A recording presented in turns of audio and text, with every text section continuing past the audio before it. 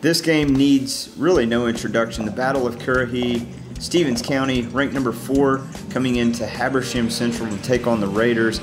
This is one of the most heated rivalries in the state that you're going to see at John Larry Blackfield. But early on, first quarter, it has been Stowe over to Cam Lacy, popular connection this season. That's going to go 72 yards all the way in for 6 in the game's first score at 7-0.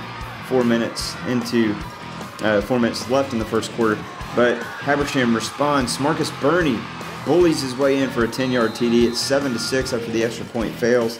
How about this play right here? Parker fumbles.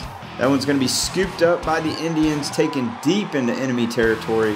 That means they're knocking on the door, and that leads to points. In the way of this incredible touchdown, stretching out the play, Stowe finds Lacy. Incredible catch in the back of the end zone.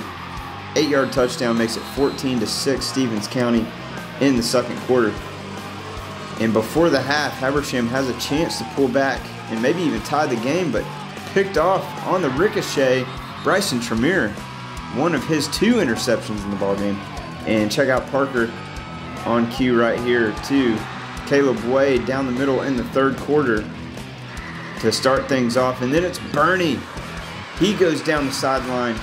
That one rumbles in from 42 yards out, pulls within 14-12. We got ourselves a ball game, but the Indians are going to respond immediately, and you're going to check it over to guess who? Cam Lacy tight rips the sideline. He gone 58 yards, 21-12 to score at that point with 8 and some change left on the clock in the third quarter.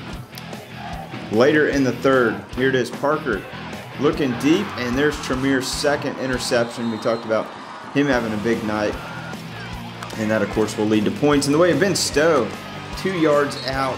That's a touchdown, 28-12. Stevens County goes on to win this one 35-18.